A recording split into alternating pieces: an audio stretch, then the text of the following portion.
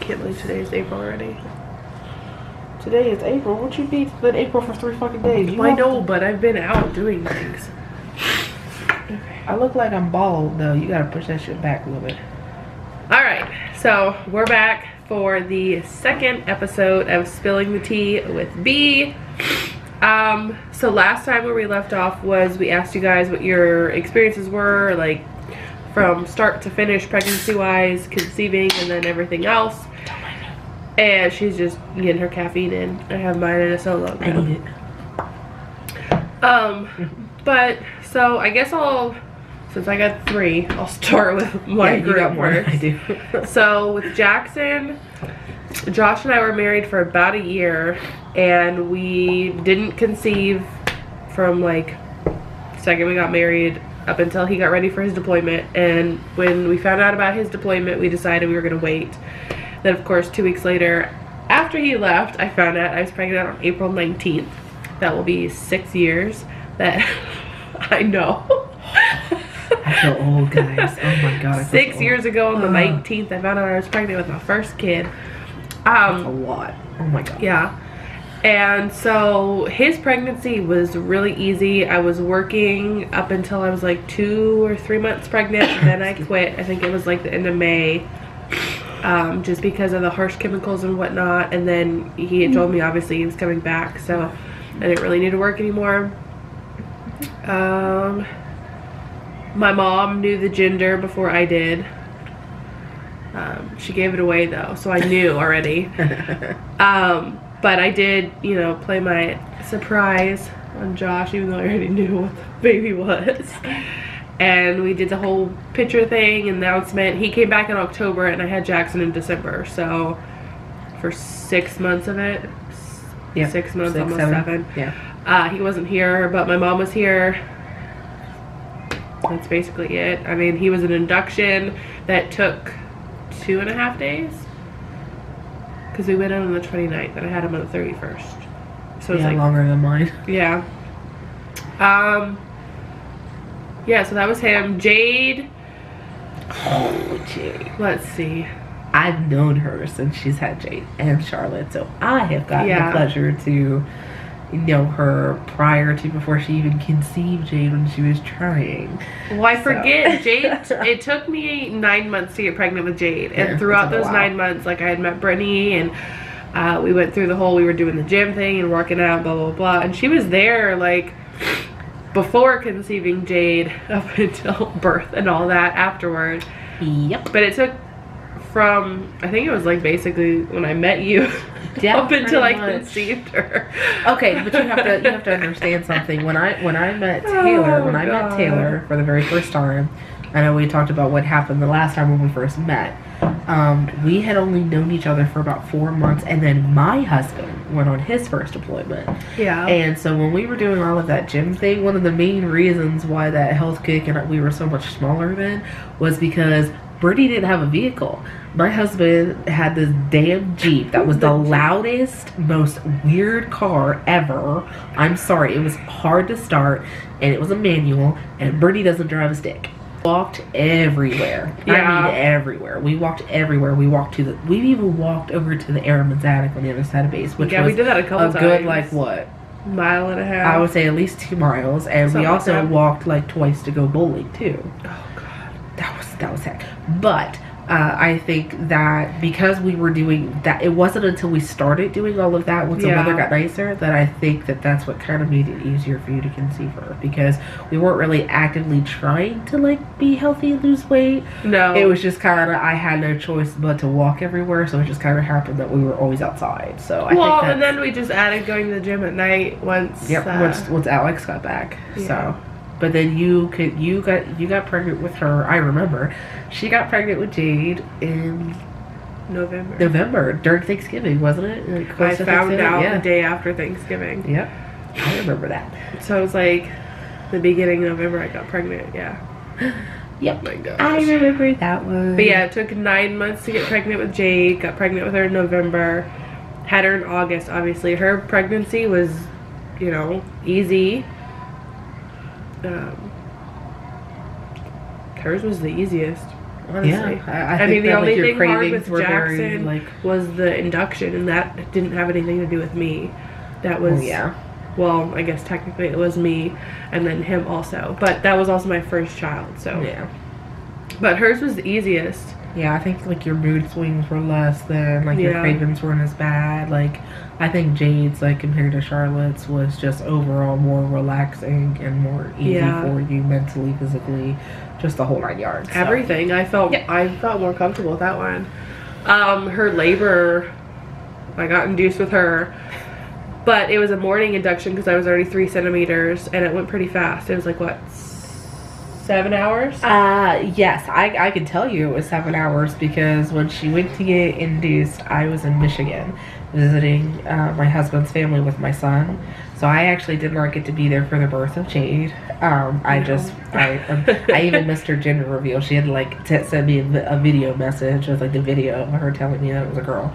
But I remember that morning when you had gotten up when you first started, I remember her texting me, like, right up until pushing. And I remember talking to my mother-in-law, like, about it. Like, every time you were giving me an update, I was telling her. And I was like, okay, she's not talking to me, or it's time to push. And I remember my mother-in-law going, what? You just told me they gave her the medicine like 6 hours ago. Like, how is she already ready to push? I was like, yeah, she went really fast this time. But again, you were already 3 centimeters dilated, so yeah, you didn't need like as much. 3 centimeters, 50% effaced. Yeah, you didn't. And need they started as much Pitocin effort, like so. at, I think it was like 7 or 8 because we had to go there at 6. Yep. And I had her at what, 3 something? Yeah. So that was my fastest. Yeah. And she was also my biggest baby. And then Charlotte.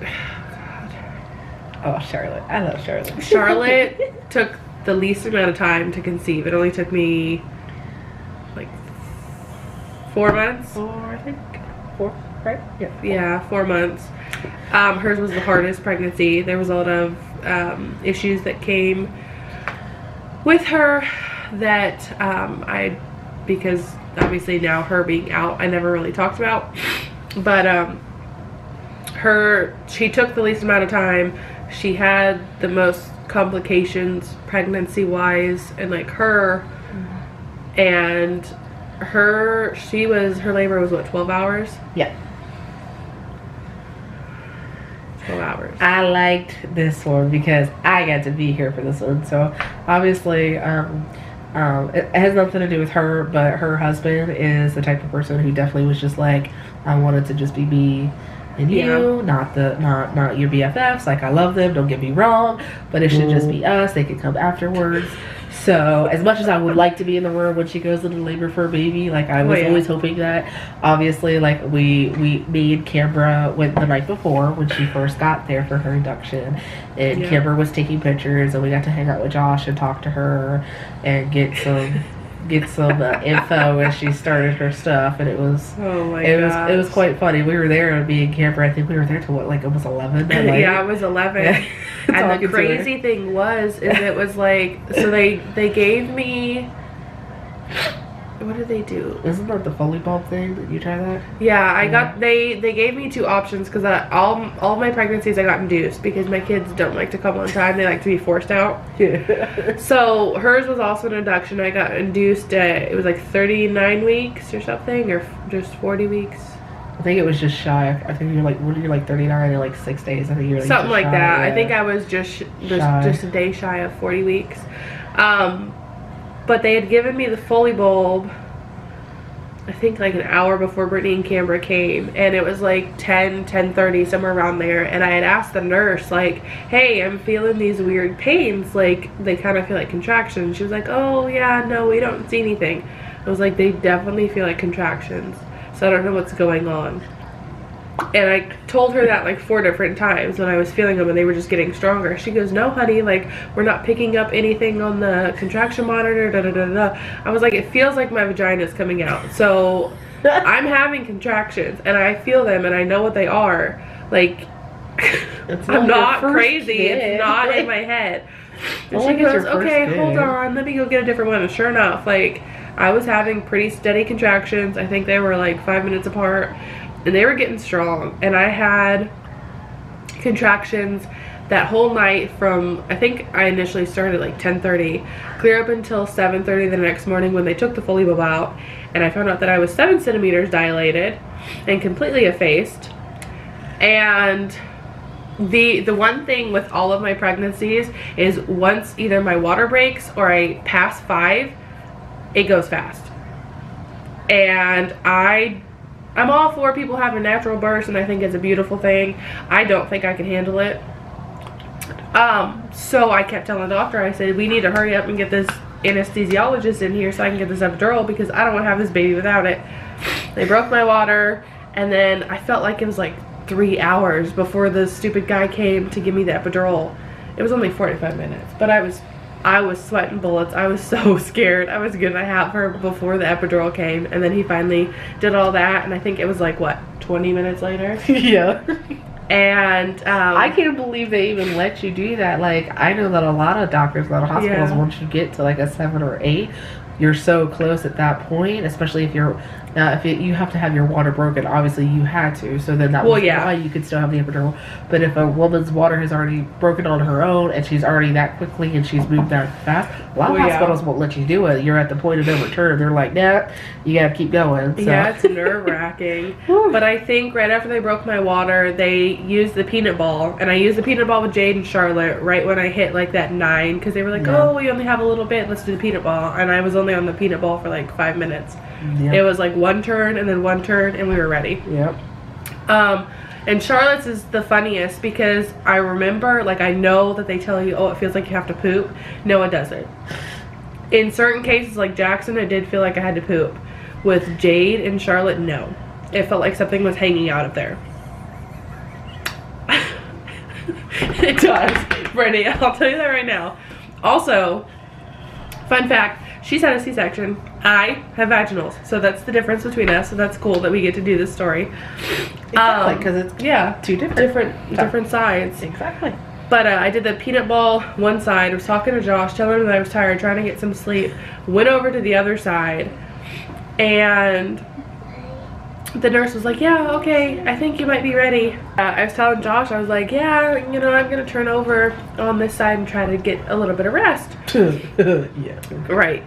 And the nurse comes in, she goes, okay, it's time to turn you on the other side. And I said, as I'm moving, and obviously like I can't feel my legs or anything, I tell her, I'm like, it feels like something's kind of hanging out of there. And she goes, what do you mean? And I said, I don't know how else to describe it to you. It just feels like there's something coming out of there. And she goes, okay, hold on. So she pages like the doctor and everything. She goes, yeah, whatever room I was in says that it feels like there's something hanging out of there. And the midwife, I was cracking up, and Josh goes, can't you explain it any better? I'm like, no, there's no other way to explain it. And so the doctor comes back on the page, and she goes, yeah, I'm in this room. We got a first-time mom pushing. Can she hold it? So the nurse looks at me and she goes, we're going to close your legs, and you're going to have to keep them closed until the doctor comes in. I'm like, okay, this is great. I can't feel anything, so if I start pushing her out, I don't know what the heck I'm supposed to do. But I kept my legs closed, and even though I couldn't feel anything down there, I felt like I was holding it all in. And the doctor comes in, and she goes, okay, I'm sorry, I was with the first-time mom, we did a couple practice pushes and nothing was coming. And she goes, okay, you can open your legs. She goes, oh yeah, there's her head, and she's gonna be out in 1 push. I said, oh Lord, thank God you got here in the time that you did, because I feel like if I would have coughed, she would have just flew out or something. Like, honestly. Basically. She goes, all right, now we're gonna push. And we do it. I think it was like not even a full push. It was like a half a push. And she was already out. I don't like you. Yeah, your stories. I enjoy that, you know, that I can do that, but I'm so scared. For what? For my last child. Right. Because of Charlotte. Like, honestly, I feel like this thing, I'm gonna cut you. And you're gonna laugh and it's gonna come flying out. That's what's gonna happen. Okay, so look, the one thing I've learned from you guys in Canberra, our one friend Canberra has had 3 kids. Kayla's had 3 kids. You had 3 kids. Canberra's had 4 kids. No, Canberra's had 4 kids. That's right. Why do I keep saying 3? I'm so sorry, Canberra. I keep saying 3. She told Canberra the other day that she only had 3 kids. Yes, I'm just like, I can't count. There's too many kids. There is too many. We have our own soccer team between us 4. Okay, no. So the fact that Cameron has had a vaginal and some C-sections. Obviously, Kayla's had a C-section, and I've only had 1 C-section. Yeah. But from our knowledge of knowing other people, and from what Cameron's told us, the more kids you have, the quicker all of them supposedly come. Especially if you do have vaginal births. So I mean, the fear is probably a little true. Like, yes. Well, yeah. You probably, but it also depends on like what stage you are in birth if that happens. Like, you've had to have inductions with all 3. Like, what happens if like your water breaks? You're not gonna know what to do. I have no idea. You're gonna be like in the movie, Brittany, my water broke. Ah! Well, that's the thing. Like with Jackson, I'm thinking, oh, my water's gonna break. Yep. Like, I'm so excited. And the funny thing is that like my mom and my grandma, they had C-sections because their hips weren't wide enough or narrow, or one of the two. I think it's like narrow. Some kind of something. I don't know. And so when I was pregnant with Jackson, like we were preparing for that because obviously you think genetics and history and family and all that. That she's trying to play footsie with me right now. Sorry. Care. Oh my lord. You have to. I know. I told you, look real purple, real purple, real red. We're looking like Teenage Mutant Ninja Turtles over here. Oh, he's blue. Tinky Winky is blue. Okay, please let us know. Is Tinky Winky blue or purple? Because, bitch, I think it's purple. I think it's blue. Did you, baby? All happy coming up. And Tinky Winky and Gypsy and Lala and Poe, my favorite. And that silly little vacuum that would vacuum that pink stuff. It was huge out. Was so fucking that cool. thing was so weird. Why are you cussing? Because you do.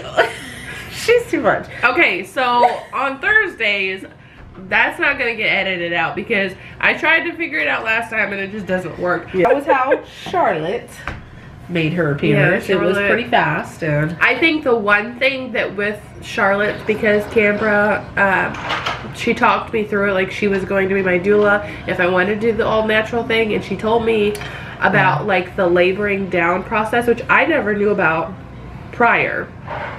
And basically once you hit 10 centimeters, like it's good for you to kind of like relax and do all that. And I guess even though I needed to keep my legs closed, that it was me laboring down a little bit, so it wasn't as hard on me or baby. So that was a positive that I never experienced beforehand. yeah, but yeah, that's all the kids. Yeah. Oh, Jackson, he was the smallest, and he's the one that also made me get into episiotomy. How does that work? I don't understand our body logic on how the smallest baby you have is the one who The only thing that I can think of would be because he was my first, but then that still doesn't make any sense. He was 7'12", Jade was 9'4", and Charlotte was 8'10". You got 7, 8, 9. Bam. But just not in that order. No. Well, now fourth baby could be whatever freaking size. You want to take a guess right now while we're on here? Like we go back and look? What do you think? Well, I was guessing that Charlotte was going to again. be around 9. I think no. I'm going to say fourth baby around somewhere around 8-ish pounds. I'm going to say probably like 9. Side? Your turn. Oh dear. I don't know if we want to talk about this one. Okay. That's not fair because I just did all 3 of mine. Okay, so I'm going to talk about Landon. In 23 minutes. Right. So, okay. So my little guy, Landon Michael, January 2013, I actually turned 21 that year. I was on birth control. I was on the pill. And I apparently, when I got sick one time when I had ended up going and getting antibiotics, Brittany did not listen to the pill instructions when it says that antibiotics can reverse the effects of the birth control pill and that you should probably refrain or use a condom like in between that time frame until you're done the antibiotics. And Brittany did not listen and apparently conceived a baby like before my birthday. So my birthday is January 24th. So the 24th of that year I turned 21, and that following weekend I went out and got lit like no other. Okay, let me tell you, $350 later. Went out and got really drunk that night, and the following few days a friend of mine got into a very bad car accident.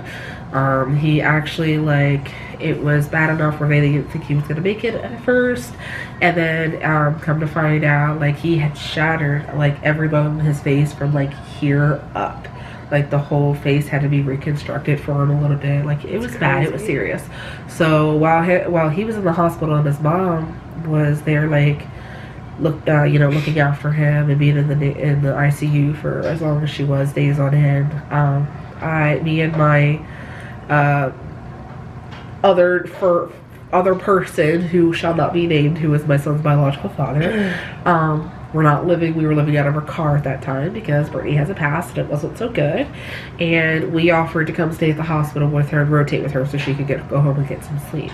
And around like February 6th, like a few weeks later, he was still in the hospital, and I remember sitting down talking to my friend Kelly, and I was like, like I think I'm like 3 days late on my period. And they were like, well, look where you're at, like you're at the hospital, you're worried about Andrew, everybody's stressed out, and nobody gets their period on time like when you're super stressed out like this. Like that's probably what it is. And I was like, okay. Well, the next morning Kelly had showed up at Andrew's mom's house where I was, and she was like, hey, I had a scare like a while back, like I have an extra test, do you want to take one, like just in case? And I was like, all right, sure. Like I really don't think I am, I seriously think it's just a stress. Right. So I go up to the bathroom.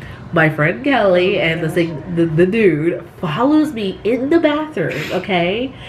In the bathroom, and shuts the door. And I'm like, can you at least like let me sit here and do this in peace? And they're like, okay, we'll just turn around. They stood there in the bathroom while I peed on the damn stick. It was insane, okay? And I remember thinking like, there's no way this is going to be positive. And I wasn't even finished wiping, and it was there. That's how it was with Jackson's. There was no question. The test line was stronger than the control line. It was so positive, and I remember dropping the stick, and I remember just like immediately crying because my family and I were on good speaking terms. Like a lot of my friends weren't, and I just remember thinking like, how am I going to tell everybody, that I'm pregnant, when they said, oh, I told you so, but found out I was pregnant. And then flash forward to when I had landed. Well, hold on, let's go back, because we were talking about like how we found out the gender. So at the time, I really wanted a girl. I was dead set, like I want a girl. I've always wanted a girl. I gotta have a little mini me, like it's happening. And they did a gender reveal for me. They had a cake for me that I could cut into and a box of balloons for him. Well, the night before the reveal, they had somebody let slip that it was a girl, and I got my hopes up. So like when I heard that, I was like, oh my gosh. So when I went to go cut that cake the next day at that thing, I was very surprised to see that bright blue color. So apparently they tricked me into it, but I was still happy because he was healthy. That's all I wanted. So. Yeah. But flash forward to October. I was due October 11th was my due date. And finally October 22nd is when that was literally 2 weeks overdue. Oh man. Yeah. And that's when the doctor's like, okay, we're gonna schedule you for an induction, so come on in the 22nd it was like 8 a.m. so we'll get you started. So we went in and they first tried the Cervidil gel on me. So they gave me the gel first. Or the gel, the pill, or whatever they insert you in. So they gave me that first, and I remember walking the hallway until like about noon, and then they checked me. I was zero. I was zero effaced. I was zero dilated when I got to the hospital. He still didn't want to come out. That's how I was with Jackson. And so the doctor was like, okay, obviously, like, I don't want to have to keep doing, like, the Foley bulb and doing all this. Like, I know I'm supposed to let you shoot. He was like, but this baby is just, like, not progressing at any, and you've been walking for weeks. Like, can we just go ahead and skip it and just go straight to the Pitocin? And I was like, all right. So after the 7th IV try, and yes, it took that many, they finally got the IV in me in the worst possible place for a woman in labor. They tried both tops of the hands. They tried my wrist here. They tried everywhere. Finally, they brought the anesthesiologist in, and he stuck it here, right here in that place. That's where mine was. You have to hold your legs when you push, and it's like the worst spot ever. And I was like so frustrated with that, but I was like, okay, whatever. It's all good. There. So they started the Pitocin at noon that day, and by like 10 o'clock that night, I had only progressed to a 4.5. And that was with Pitocin. And I was dying, okay? I was dying. I to this day have no idea what a contraction feels like in my belly. Every single tightening, my belly would get tight, but the pain was in my back. And it was in my lower back, and it was shooting up into my one shoulder specifically, because I remember how bad my shoulder hurt like afterwards. Yeah. But so I was like at a 4.5, and I was like, I'm dying. You got it. They were trying to get me to a 5 before they gave me my epidural, but I couldn't take it. I was like sobbing, and they were like, okay. So they brought the anesthesiologist in, and they sent everybody out in the room except for you know who. And so they had me like, you know, leaning over, holding the pillow, telling me to be still. And because I kept having the contractions in my back, it was like hard, really hard to hold still when you're numbing my back and you're poking a needle, which I don't like to begin with, in my back. And she missed the first time. She went in a different spot. So then she had to pull it out. Then she tried again, and the tube moved. She had to pull it out and try a third time. It took 3 tries to get my epidural in. I think I kind of like drifted in and out of sleep the rest of the night, and then by 9 o'clock I was fully dilated. They tried like lowering the epidural so I could feel enough so I could start pushing. I was not good at pushing. Like, it took me a good 20 pushes to like kind of figure it out. I know that Taylor said like with Jackson it felt like she had to poop, but with the girls it didn't. For me, oh no, I was laying on that bed. I gotta poop, guys. I'm gonna poop everywhere. Like, I was so. That's what I thought. Because that's what it felt like to me. I was just like, no, I'm gonna poop. I'm gonna poop. I know I'm gonna poop. Okay. I'm talking about the fact that I felt like I had to poop when I'm pushing him out, and now he has to go poop. So look at that. We're 2 peas in a pod over here, so it's okay. Yeah, no. But yeah, funny story with the whole pooping thing. Like, okay, so Jackson was my first, and I was like, she was so scared that I was gonna poop on the thing. Well, afterward, you know how they have to push on your stomach and all that stuff.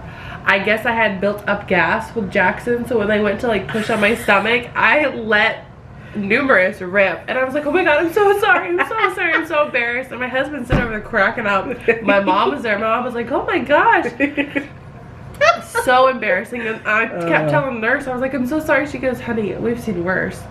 She's like, at least you didn't poop, it was just gas. It's fine. But I remember telling everybody that, and the Landon's biological father at the time's brother was in the room when it was time to start pushing, and he was like supposed to leave the room, but because everybody was coming in, I had my sister holding one leg, I had a good friend of mine holding the other, somebody else was feeding me ice chips while I'm trying to push, like, because I was getting high.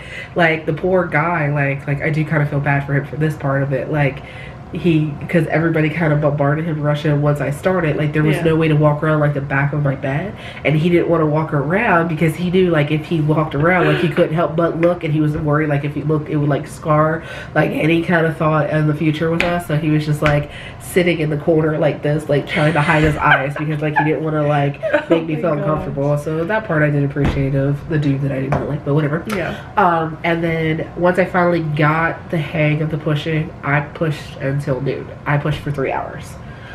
And I remember I got him to crown. I did get him to crown because they were like, oh look, he's got blonde hair, and I was like, oh, I promise he's yours, I promise he's yours, because I like, he had dark hair, and at the time I was coloring my hair very dark, so like it didn't hit me that like, hello Brittany, like you were born with blonde hair, like no wonder he's blonde, you were born, you're a natural blonde too technically.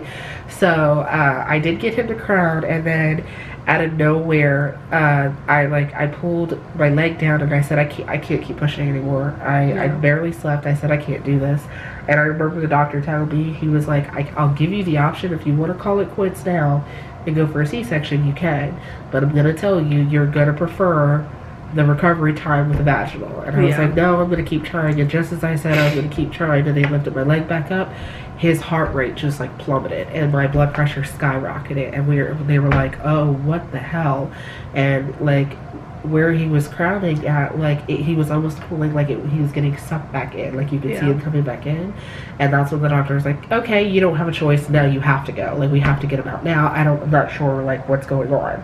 So they took me back into the OR, and the nurse swings my bed over next to the operating table with the epidural still in me. My body is numb from here down. Now, come on, people. I'm 200 some plus pounds of fluff, baby, liquid, everything in me, and half my body is numb. And this woman had the nerve to look at me and goes, can you move to the other side of the operating table for me? Can you scoot over? Oh, I wanted to throttle her. I was like, what do you mean move over, lady? I can barely move my top, let alone like my bottom half. Like, what you mean move? Like, what are you talking about? Okay, we have to stop because my son is not going to the bathroom. I didn't even do my bedroom. Okay, so I was like super pissed off at that nurse for like trying to tell me like, that's crazy. Move over. I was so mad. And then so they finally got me over to the operating table, and his biological father hadn't gotten him down in the room yet, and they had already pulled the thing up, and they were like, all right, we're gonna give you some numbing stuff. It's gonna numb you from like here down. And they had strapped my arms down. I remember I could move my fingers a little bit, but I couldn't really move anything else but my head.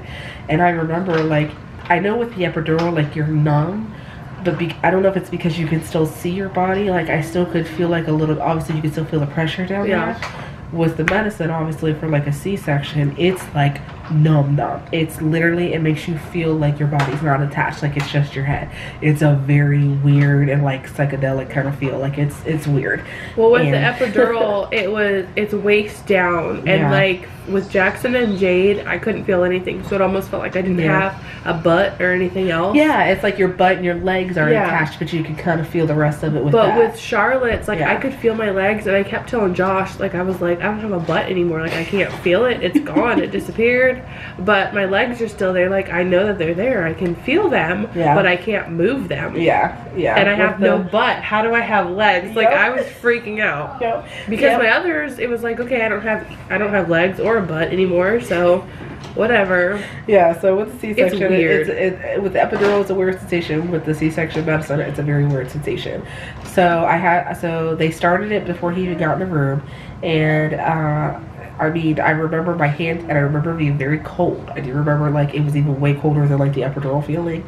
And they got him out, and they showed him to me, and then I remember them walking him over to go weigh him real quick as they were wiping him off, and as he was crying, I hear the lady go, no, we gotta go put him in the thing now. And so the other nurse come over, and she's like, all right, Herm, like we have to take him to the NICU. And I said, why?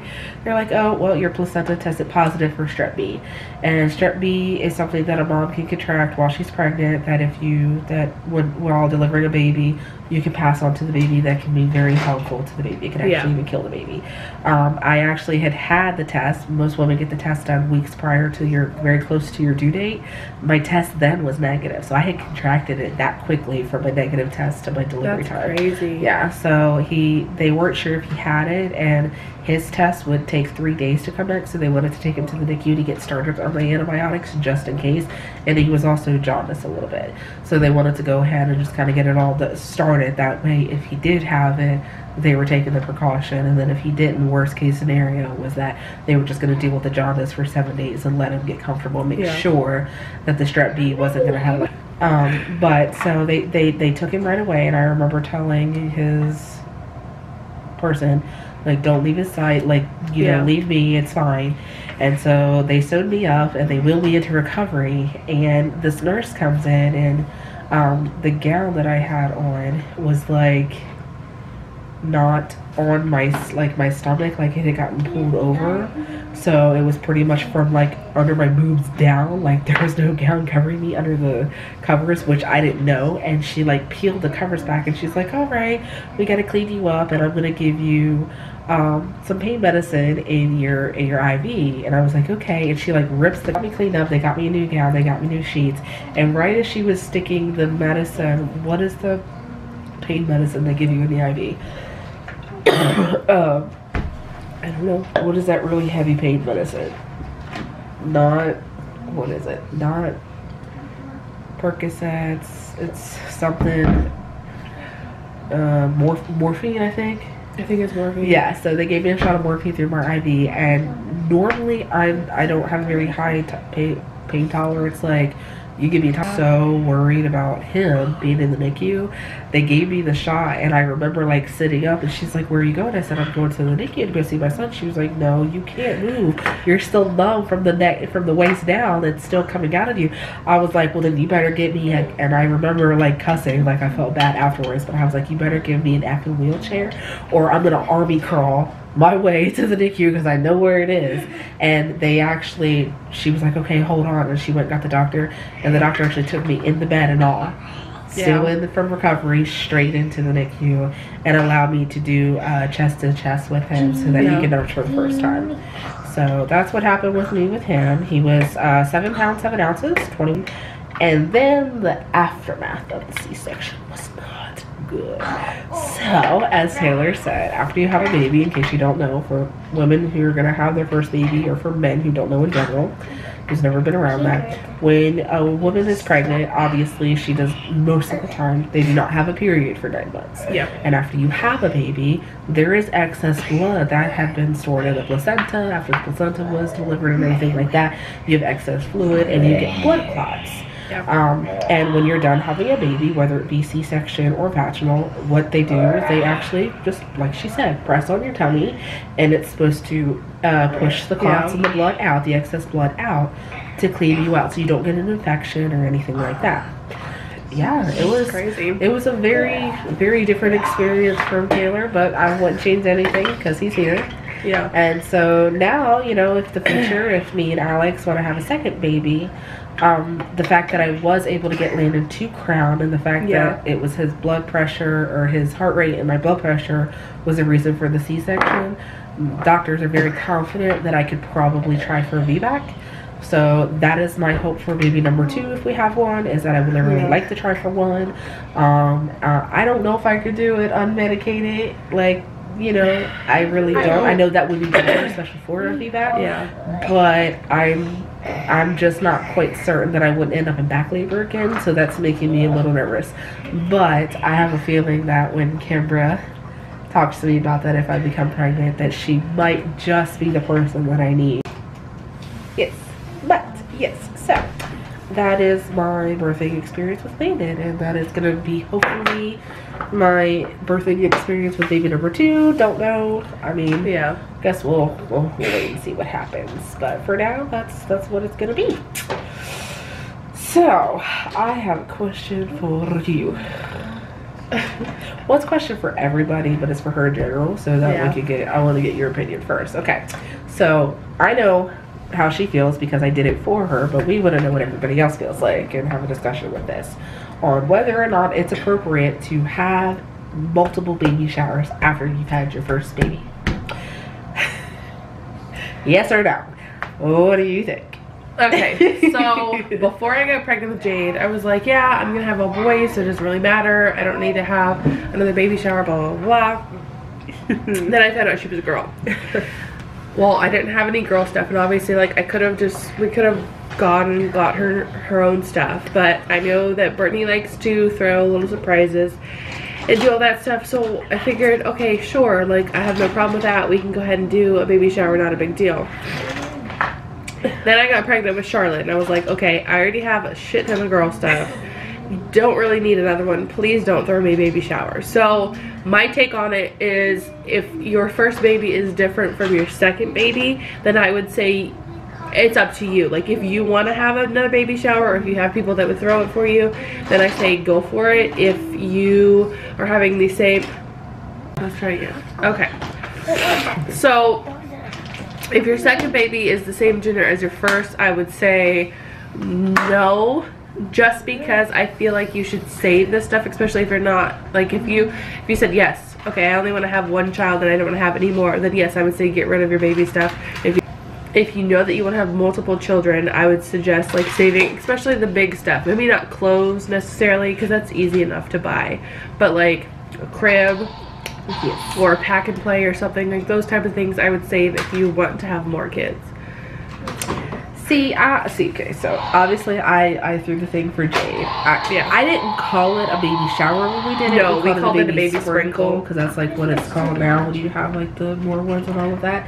So, yes, I did throw her that. Now, when she had Charlotte, I didn't give her a party, but we did take her out to dinner where we still like got her gifts, and I still got her tons of stuff afterwards for Charlotte and all of that. And when Canberra had her fourth Hudson, the baby she had prior to that, Claire, was obviously a girl, so it was a different sex. So she still had the big things like the car seats and the crib and all of that, but she had no boy clothes. Like her boy is Liam, and he's gonna be 7 this year. That's a big gap between 7 and then Hudson. Yeah. So she obviously plus they were in different like seasons too. So she obviously needed clothes and things like that. So we did throw her a baby shower for her, and we threw a baby shower for our friend Amanda, and I'm also getting ready on Saturday to throw another baby shower for another friend of mine. I like doing it regardless of how many kids you do it, because not every baby shower is like the same. Yeah. And everybody's experience with their different kids is the same. For example, my baby shower, I was supposed to have 2. One that turned out good and one that did not turn out good. And I still ended up getting everything that I needed for Landon, but when we have baby number 2, my husband will not be around us to even try until like Landon starts school time this year, around that time, if not later. So if that's the case, Landon will be turning 6 in October. So that means if I were, say we were to try for a baby like right away, if that's what we wanted to do, I wouldn't even be having a baby until he turned almost 7. So there's almost like a 7-year gap again between him and then whatever future baby we would have. So if it's a boy, I have nothing. The only thing I did save of his was his crib. You want to say hi to everybody? Hi. Say hi to. I mean, there would be almost a 7-year difference, and that's if we even have one right away. If we don't and we wait a little bit, there's going to be an even bigger gap. So for me, I mean, technically, it would be within the realm of like, it would be acceptable regardless if I had a boy or a girl to have a baby shower. I don't want one. I don't want one when we have a baby. I don't want one. Don't throw me one. This woman over here knows not to. Camber knows, Kayla knows, everybody knows. Do I think they're gonna listen? No. But the only reason, okay, but she makes that sound so bad, like we're these horrible friends that don't want to listen to her. The thing is that we tell her the same thing. Like we all tell each other the same stuff. Like don't do this, don't do that. Nobody's listening. But again, I personally think I'm the same way with you. Like if you have a gap with it, if you have different sexes, like go for it. Well, I think like you said, if you have multiple kids back to back to back and you know that's what you want, okay, then maybe just start saving and then just do like we did with her, a baby sprinkle where you just get the clothes for the sex that you need. And or there's those diaper parties. Or the diaper parties where you just get diapers and wipes and like the baby butt wipe, the butt cream and the ointments and stuff like that. Like do those. Those are perfectly acceptable there's all too. kinds of things. Yes. Now, here's another look. I gotta ask you this. What was the worst thing you got asked? Or what is the worst question that somebody asked you or has asked somebody you've known to a pregnant woman while they're pregnant that offended you? Well, gotta go. Because I have a couple. There's been a couple things. Honestly, like, I've had something happen with all 3 of my pregnancies. Where someone has done or said something that honestly, they didn't even have a brain to think. No common sense there. With Jackson was at my doctor's office because with him I gained the most weight. I think it was right after Josh got back. The first appointment when Josh got back, we had Chick-fil-A before we went to the doctor's office, and we went into the doctor's office. And they did the whole weight thing and blah, blah, blah, blah. And the doctor comes in and he goes, yeah, I suggest you don't gain any more weight this pregnancy. And I was like, okay. I'm sorry, but I don't think that because back before Taylor had Jackson, I don't personally think she's big. She will tell you something different because that's her, this is me, and I love her, and I'm obviously fluffier than her to begin with, so hello. But obviously Taylor, before she had Jackson, was smaller than she is now. And so I personally think, but unless you were currently overweight when you start a pregnancy, I don't think a doctor should be telling you that. Like, obviously when I had Landon and when I conceived Landon, I was still a good amount of weight, so it was very critical for me to not gain a lot of weight. Granted, I actually only ended up gaining 20 pounds, which was astounding considering that I know that a lot of people of my size get the gestational diabetes and they have a hard time controlling the fact that they gain a lot of weight. But I personally don't think that a doctor anywhere with somebody your size like that should have ever said anything like that to you, because she wasn't overweight at all before she had Jackson. 6 weeks. Yeah, see, she wasn't even overweight, so I personally wasn't even that big. No. No. That one. Oh, and what about what about this one? What about when it's, oh, how many weeks are you? And you're like either not that pregnant or you already had your baby and you still got the belly a little bit. Yeah. And they think that you're pregnant. And I'm like, oh, that one irritates me. But the best one with me was, it goes with the weight thing, because I'm overweight and because I already have a belly. I did not show with Landon that I was pregnant until I was like pretty much like 8 months. Like it was like the last like 4 to 6 weeks. Could you actually tell I was like pregnant and just not like overweight? And I literally, back when like I was 7 months pregnant, saw somebody from my high school that I knew, somebody who I'm not friends with. I was friendly with, like I said hi like in the hallway, but didn't really like the crowd that they were with. And we were standing in a grocery store line, and he got to talking to somebody with me, and my pregnancy got brought up. He was like, oh, you're pregnant? I couldn't even tell. He was like, how far along are you? And I was like, 7 months. And he was like, oh wow, it's a good thing you're overweight, because nobody will ever be able to tell you had a baby. Woo! Yep. Instant tears. I cried for like 3 hours that day. I was That's ridiculous. I don't think with Charlotte, I think I was fine. Like it was more the after. Yeah, funny though. There's a limit. There's a limit to what people should say to pregnant ladies, and for other women, it's if you see a pregnant woman and you know for sure she's pregnant, like there's no question of it, don't ask her anything that you don't want to be asked. Now, if you have no filter and you have no shame in your game, don't say anything at all. Then don't say anything at all. If you don't have nothing nice to say, then don't say nothing at all. Like that's just how it should be. Yeah. And if you're a man and you're not sure, you definitely should keep your mouth shut. Okay? Because women, we, especially the pregnant ladies with them hormones, we are evil and we will cut you. So just don't do it. I'm very interested to see how, like, if me and Alex have a baby, how Alex is gonna be with that, because I try to explain to him, like, they know me, and they know me at my limit when I'm angry and when I'm upset and when I'm happy, and so does Alex. But none of them unfortunately ever got to know me when I was pregnant. So they just got to hear stories. So it's gonna be very interesting to see how everybody handles me. Yep. So honestly, like I guess the gist of it is, if you don't have anything nice to say, don't say anything at all. Yeah. And stay away from comments like, oh, I can't believe you're only that far along, or oh you're so big for that size, or oh you're not that big at all. Like honestly, the type of things that women want to hear when they're pregnant is, oh you're glowing, you look beautiful. Oh you're carrying that baby really high. Probably it's a boy, or no, it's a girl, or vice versa, whatever it's supposed to be. Like stuff like that. Like, oh you're carrying that so well, you don't even look pregnant from the back. Like, oh, like it's making your boobies look really nice. Okay, no, Brittany, no. I'm talking about for your husband. Okay, I'm not talking about random people. You didn't warn anybody. I'm sorry. I meant for your random people. Random people. Women, just don't regular boobs and beautiful comments. Obviously, regular beautiful comments. Just stay away from the negatives and talk about the positive. That's pretty much all you really need to do with that. So for next week, I was thinking about asking some, what should we talk about?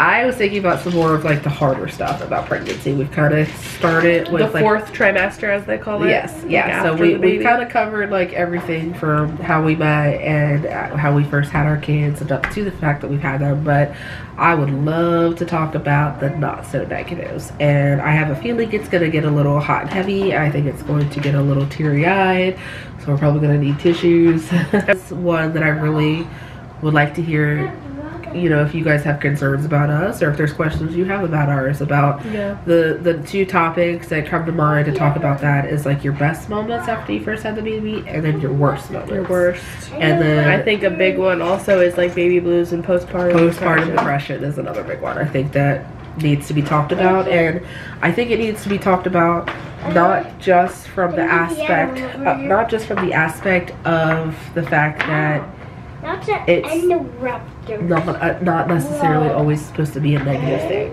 you know, if that makes sense, you know. Like I think you feel like you need help, then you need to, you know, speak out, and a lot of people don't want to because they feel like it's going to hurt their ego, or they're not going to get the help they need. I think it's just something that needs to be brought up and talked about more. And postpartum depression with moms is very serious because there are moms who have got to that level who felt that they were better off, you know, and it's a very serious topic. It's a very heavy topic, but that doesn't mean that we shouldn't talk about it. You know, I think that next week's episode should really, we can kind of get down and kind of expose ourselves a little bit more. It's going to be a little rough. I think it's going to be a little bit longer episode. I know with this one, it's going to get cut down a little bit to just the bare minimum to what you guys wanted to know. But next week's may be a long episode, so disclaimer, if you don't want to watch next week's, like, you don't have to. No. We're not going to, you know, push the issue, but it probably will be definitely going to be really raw. It's going to be very raw, very exposed, and there's going to be